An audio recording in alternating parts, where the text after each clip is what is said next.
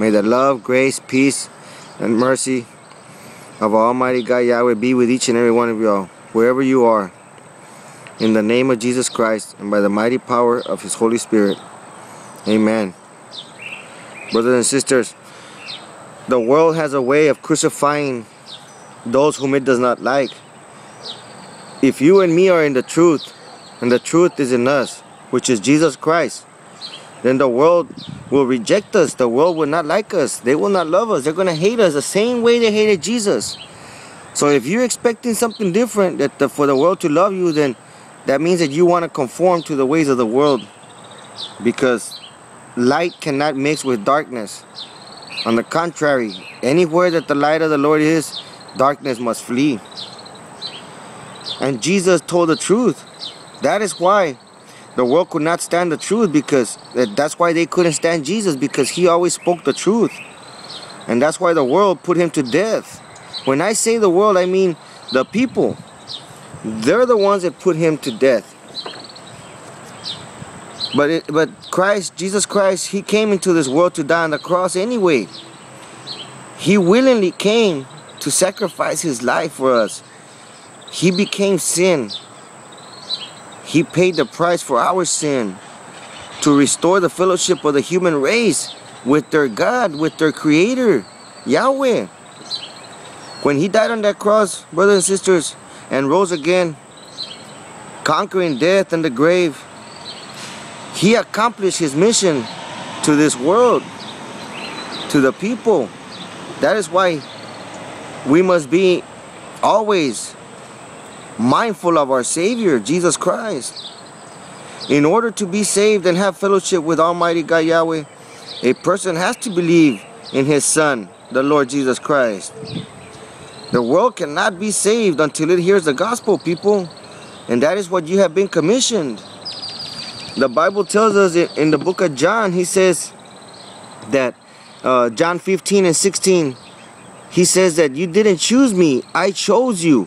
I appointed you to go and produce lasting fruit, so that the Father will give you whatever you ask for, using my name.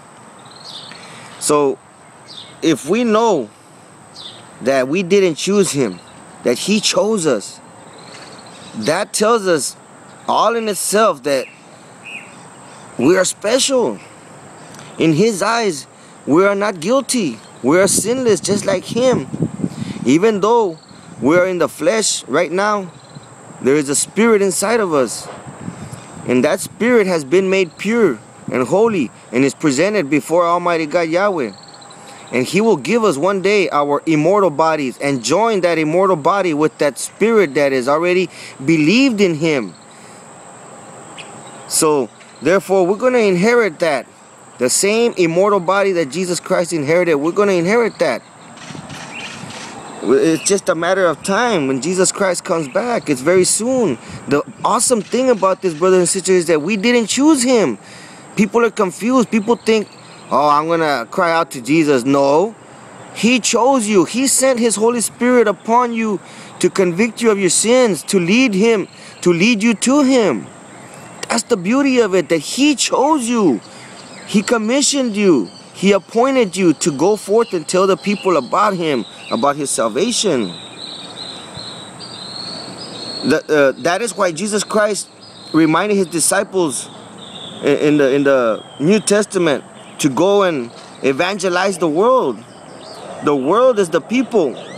He wanted His disciples to tell the world that all that they had heard and all that they had witnessed. His last command to them, to His little band of believers, it was to preach the gospel of truth and of salvation to every person everywhere. And if you and me want to be Christ-like, if we say that we're Christians, then that's what we have to do, because that is what a Christian is. Christian does not belong to a denomination. A Christian is simply a follower of Christ, somebody who is Christ-like. Anybody. That's why in the New Testament, Jesus also gave us this assuring words. He said, lo, I am with you always, even unto the end of the world. He's always with us. The ascension of Jesus Christ is a promise, people. When he ascended, that's a promise to us. It is an example of how he will return for us someday. We know that we will ascend with Jesus when he comes back. With Jesus Christ, we're going to ascend with him when he comes back to receive us to himself. This wonderful description is in chapter 1 in the book of Acts, people, in the Acts of the Apostles. The disciples watched Jesus go up into the clouds. And as he went, 2 men in white apparel promised them that he would return in the very same way. So we have to hold on to that promise while he waits for the right time. He has left us with his Holy Spirit. This is the third person, people. The Holy Spirit that I'm talking about is the third person in the Trinity. The Holy Spirit knows when we love Jesus Christ. He knows and he convicts us of our sins and leads us to Jesus. Jesus Christ, the one that chooses us, remember. And we can tell with our own spirit and our souls that we belong to Almighty God Yahweh.